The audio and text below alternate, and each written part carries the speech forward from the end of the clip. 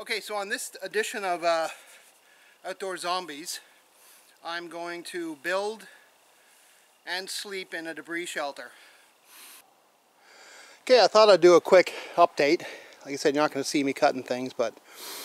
So that's the start of the bed. Of course, I need, I'll probably get 3 or 4 more logs and then start covering it with boughs. This is wet right to the core. What I'm going to use this for is I'm going to build a reflector by it. My fire is going to be, it's just going to be a small fire. It's going to be right there. And then I'm going to, of course, finish the frame. I'm just starting with the bed first. Okay, back to work. So, I think 4 is going to be enough for me, because I'm going to cover that with boughs. And then I'm going to put a small tarp on top. I do have another tarp that's going to go over the frame. And I think I'll be fine. They're a little longer on the ends, but it's not important. I mean, I can cut them off. But this will work out perfectly for me. What I'm doing right now is packing down the boughs in between the cracks there, so it'll cut once all that's covered in, then I'll start putting more layers on top. Okay, so I just stopped for a break, and this is what I got so far for my bed. Still gonna pile that up higher, because when I get in this, it's gonna be nature's version of a nice, comfortable mattress. So I got the ridge pole in place. There's, of course, better ways to do what I just did there, but it's not going anywhere. I'm not going to tie the ribs in place because, as from Charlie's video, if you need to get out of it in a hurry, you just kick everything off, except the ridge pole. I'm sure I can kick that off too, because it's not mounted at the bottom. I'm not done with this yet, but I'm going to put the ribs on this now. Okay, so this is what I got so far. I left a large opening there, probably higher than I should, because the idea is you want to keep this as low as possible, because it's less space to heat. But I plan on sitting up most of the night, well, not most of the night, but pretty late, on the bed of boughs by the fire, so I wanted to, have to squat my head down. I'm going to put a few more ribs in, and then I'm going to throw the tarp on top, and then start throwing some debris on it. Okay, so I just laid the tarp over. It still needs to be adjusted, of course. You can see the back, there's an opening. That definitely has to be fixed. I have so many tarps, it's not even funny.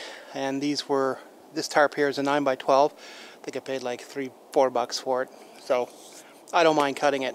And in fact, I may end up using it again for this exact purpose, so there'll already be a door cut out. So I'm pretty much done.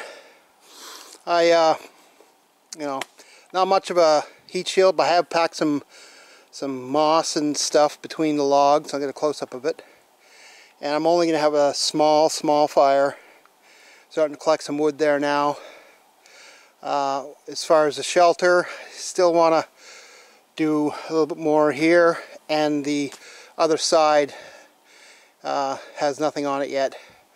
I mean, it'd be fine, totally fine without it. I have a really good sleeping bag, but I start a job, you got to finish it, right? So, well, I got the fire going. I got the, as you can see, I got a heat reflector. I'm just sitting in the entrance to my debris shelter.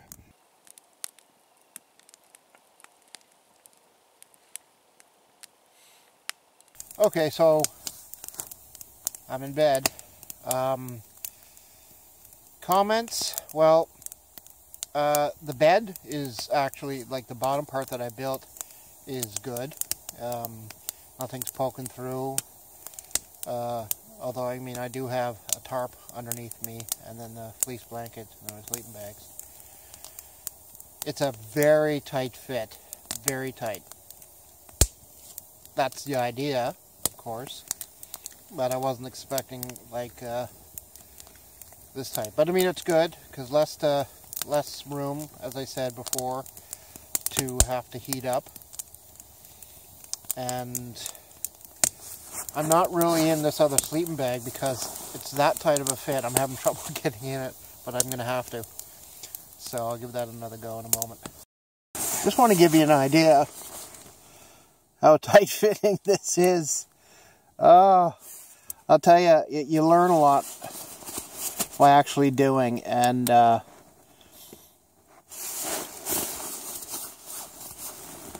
am not going to freeze at all.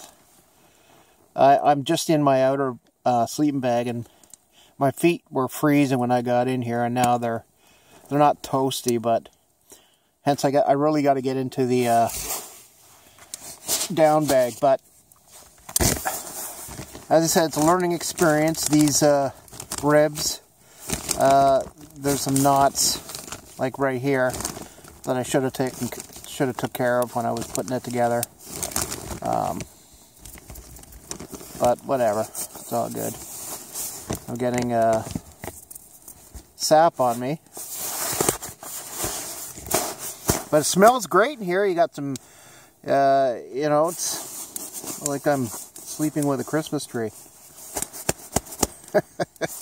Ah, shoot. I love this. My feet down there are warming up.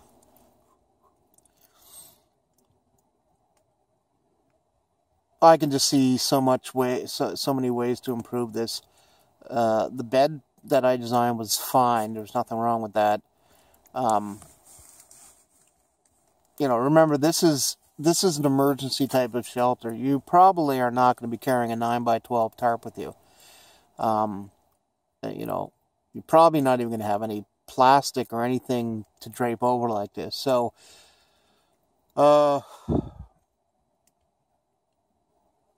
you know, you're going to do what you can to survive. You're going to get as many boughs on here and leaves if it's in the fall. And try to insulate it as best you can. Lots of good pieces of wood left over from last night. So, something to work with.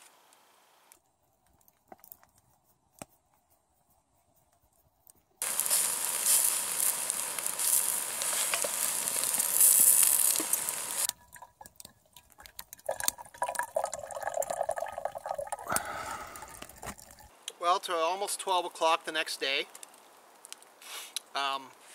It seems like it's raining, but it's not. There's accumulated snow up on some branches up there, and it's been dripping on me for the past hour. It's not a lot, but just enough that it's a little bit of an irritant. As far as this shelter's concerned, I woke up a few times because I was cold. The first part was because I didn't get in my down sleeping bag. It was just in the outer bag, and I just had my down sleeping bag on top of me. I wasn't majorly cold, but just enough that it woke me up. Once I got into the down sleeping bag, it was much better. So as far as this, I've slept much better, much more comfortably in a hammock than in this debris shelter. And does that mean the debris shelter can't be as comfortable? No, it doesn't. It could be probably 10 times more comfortable than a hammock. It's just, this is my version 1.0. Like I said, the last time I made one of these was when I was a kid. I was in Air Cadets. So I need to get into more of this. I'm going to try a lean-to next time. And see how that goes. So it's probably most of this winter, anytime I come out, I'm going to be camping in some sort of structure, a lean-to. I'm going to modify this to something larger. Won't really be a debris shelter as far as the concept of it being a small enclosed space, just enough for you to slide in. And this was, the head area could have been lower, but you know, like you see me sitting here, I wanted to sit at the entrance like this, so I can tend to the fire. The fire was great. I just lucked out because the smoke had not once headed toward me inside the shelter, so that's good. This fire reflector here, not bad. I will touch it up next time. So I'm getting ready to leave, so I'm gonna, of course, take this down, take the tarp, because I'm gonna reuse this tarp again, and head on out. So if you have any comments on this, which I really hope you do, just leave them down below. Before I end, I'd like to challenge NLGHOSTWOLF, who I got this idea from with the tarp, to this winter to construct one again and sleep out in it. And I know that you can do it, NLGHOSTWOLF. I want you to do it. It'd be interesting to see, and it'd be a good video for you to put up. So if you like this video, give it a thumbs up. If you didn't, give it a thumbs down. Let me know why. Please subscribe, please share, and until next time, happy trails.